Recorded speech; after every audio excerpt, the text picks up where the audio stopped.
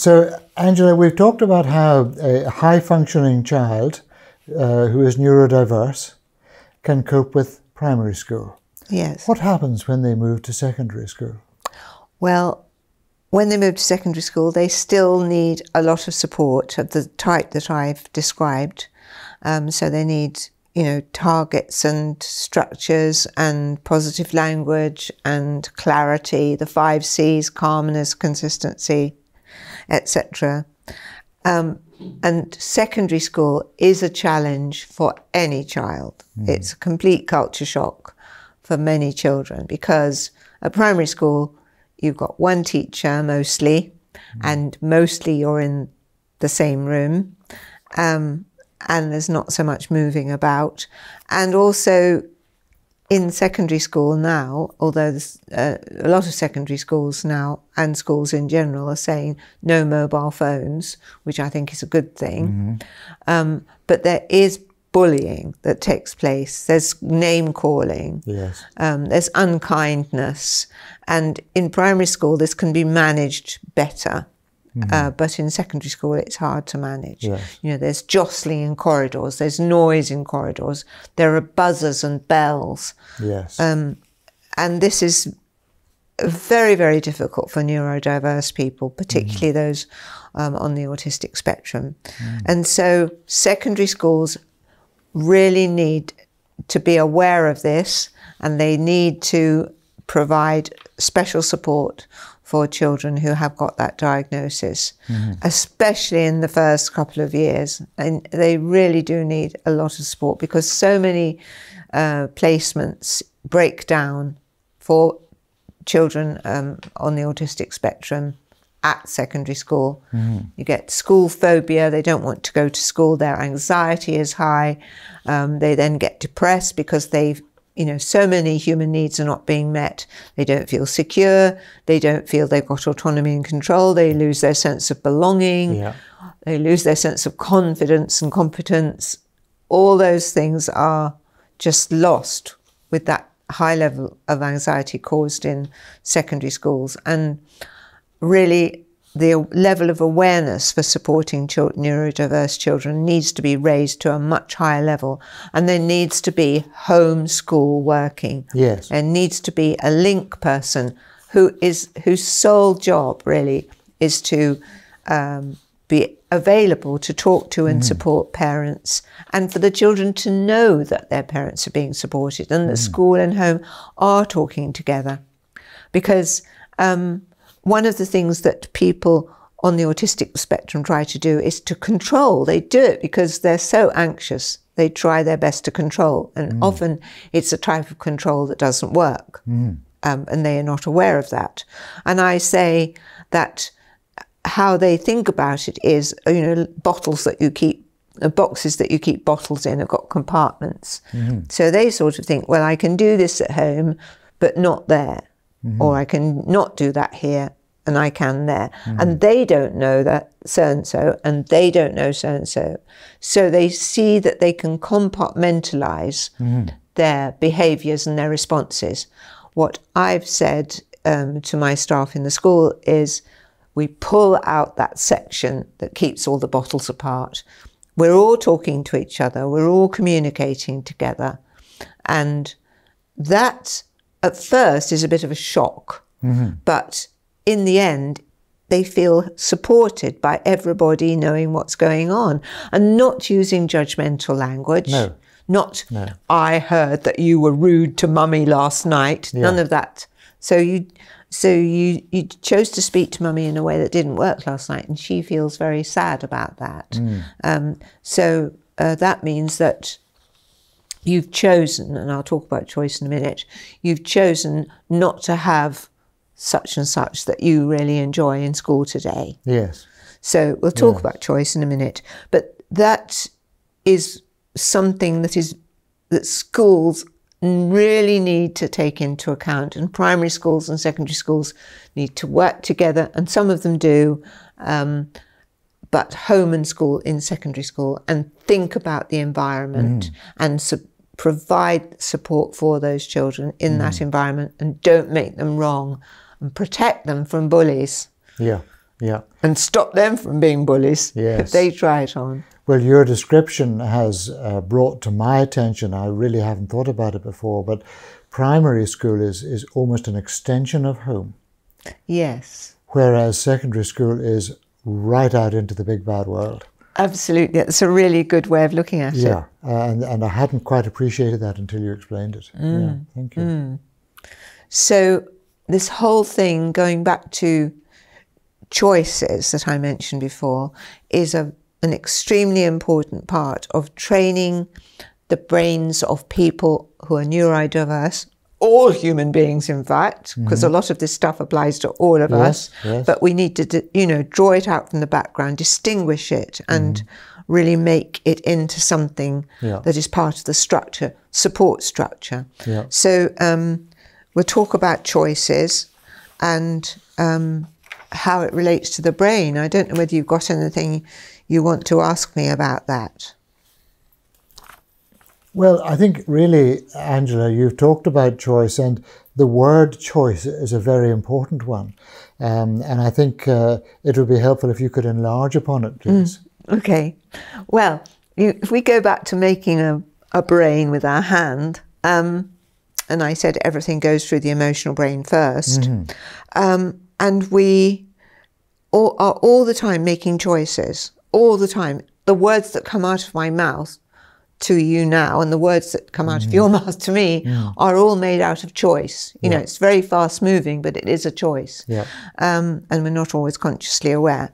Am I going to choose to pick up this glass and have a sip of water before I speak to you again? I'm choosing to do it.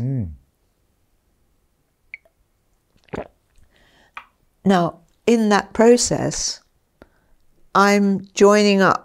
I'm thinking in my emotional brain, is this a good idea to stop this conversation in this film and have a sip of water? In this case, I'm joining up with my rational brain. It is for the purpose of a demonstration.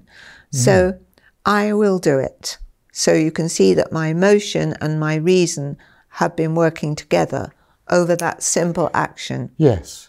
But if in fact you are becoming slightly hoarse and you're having difficulty speaking, then the choice would have been very much just do that anyway, because it's better to do it and be able to speak properly for the rest of the... Yes, and that would also, my voice is going funny, I would have an emotional response to that. Yes. Oh dear, my voice is not going to sound very good, I better choose to have a drink of water. But this choice thing is the emotions and the reason working together. And when we make a choice, if we're sort of stuck in our emotions, if I'm in a panic because my voice is going gruff and I'm really in a panic and I can't think straight and I don't make a choice to do anything, I'll stay there. Yes, yes. And I'll just, I can't speak anymore.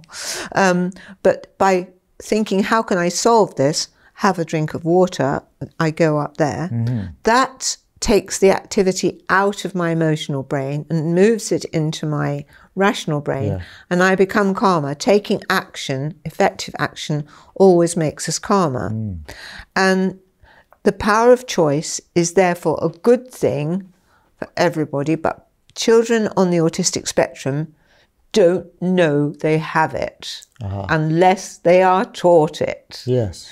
And again, it's this matter of matching the situation to the word.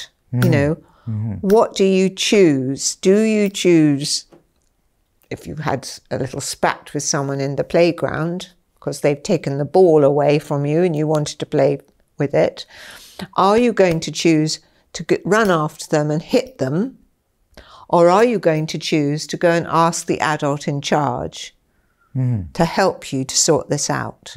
So we had signs everywhere in the school. If somebody upsets you, go and ask an adult for help. Yes. And we would say that as well. Don't forget, if you are upset, ask an adult for help. And so it's constant, this thing about consistent language. Yes. So if you chose, for example, this was a common thing, something going on in the playground. So let's say two boys have had this thing. One boy's taken the ball away. The other boy has got really angry and run after the boy who's taken the ball and kicked them. So the adults in charge have brought the two boys in to have a conversation with me about it, not to be told off. So they're sitting there and I say, I hear that, Tom, you chose to kick Chris. Is that right or not right? Well, yeah, I did. So can you explain to me why you chose to do that? Well, I was playing with the ball and he just come along and took it and ran off with it. I'm immediately noticing when you say that the expression you used of you choose to do that immediately softens it. Yes. There's no judgment in it. No. Whereas if you said, you hit Thomas, then there's judgment. Yes. And whereas you say, I believe you chose to. Yes. And it automatically makes them think, gosh, I better think about that now a little bit. Yes. And also it is bringing out this thing of you, oh, it's interesting that you chose that. Tell me about it. Yes, yes. So, so I say, okay, did that, you chose to hit him or kick him or whatever it was. You chose to do that. Did it work for you or not work for you? And sometimes they say, well, yes, it did work. And I go, oh, so it's working for you to be in here in playtime talking to me, is it? Yes, correct. No. So did it work or not work? No, it didn't work, no. Well, that's really good thinking. Well done. That you can see that didn't work. So I understand that you went along and you took the ball away when Tom was playing with it. Is that right? Yeah. And did that work for you or not? Well, yeah, it did work. I wanted the ball. So I said, yes, I understand that. So now you're in here talking to me about the choice you made and not out in the playground. So you sure it worked for you? Well, no. So that's really good that you can see that. Yes, yes. So what would have worked, Tom? Did kicking Chris work? Or is there a choice that you could have made that would have worked? Well, could have asked an adult for help. Good thinking. That's really good thinking. And what about you, Chris? Didn't work for you, you said so. What could you have chosen to do? Well, I could have asked an adult to help me get a ball. Yeah. Yeah. That's good thinking, both of you. Well done. Now you just need to clear that up with each other and then it's finished. So they'd sort of say, sorry. And you'd say, that's really, really good. Now it's finished, so we're not going to talk about it anymore. Yeah. Now they might do it again next playtime, but you just do the same thing over and over again. Yeah, yeah. And to reinforce that choosing, we would have the good choosing medal. Oh, yes. And that would be given out on a Monday. Every time somebody chose, like somebody chose to ask an adult for help in the playground or chose to help somebody or do a good piece of work or whatever they chose to do, they would get the good choosing medal. And I would say, so-and-so's got the good choosing medal for doing really hard work on Monday when they didn't really feel like it. And then everybody would go and they'd get the medal. Yeah. And that brings it back to teamwork again, because for you to be able to judge who the good choice is or chooser was, you need to get the feedback from the staff. Yes. So they all need to be on the same wavelength. Yes. And ability to understand what's going on and feed that back to you. So, absolutely. Yeah. And there was a whiteboard in the classroom for the good choosing medal. Oh, yes. Recommendations. I don't know whether they do anything like that these days. I mean, when I was at school, we had conduct marks. And they were marked up on a board, and if you got 4 of them, you got actually physical punishment in a week.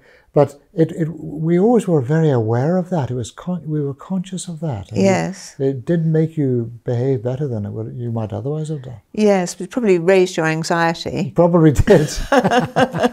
Anyhow, yes, very good. No, that's yes. So interesting. The choice is knowing you have a choice and being taught to make choices and think about choices is rewiring your brain to think about, will this work or not work. Yes.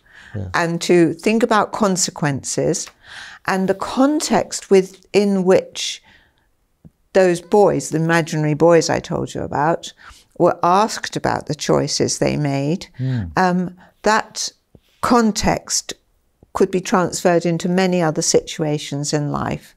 And then they had practice about thinking about, in the first place, what are they going to choose? And after perhaps they've chosen something that didn't work, taking responsibility for it without fear. Yes. Because so often we blame others and don't look at ourselves simply out of fear that we're going to be judged adversely.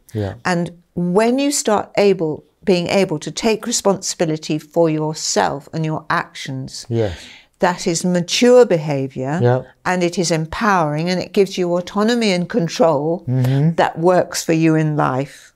Absolutely, and not just as an individual, but I can think of political situations that would not have occurred if, in fact, that power of choice had been properly exercised. Yes. No names, no pact.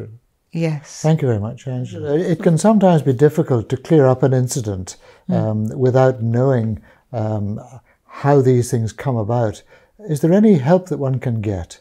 Anything that you can read or see? Or well, there's an article which I can supply a link for in the Human Givens journal. Human Givens, I'm trained in Human Givens psychotherapy, and they were very interested in the school and how it worked, because we'd set up the structure so that children's human emotional needs would be met. They came along and did some filming. And I wrote an article for their journal about the power of choice. So that link, we can provide that link, I think. Okay, good.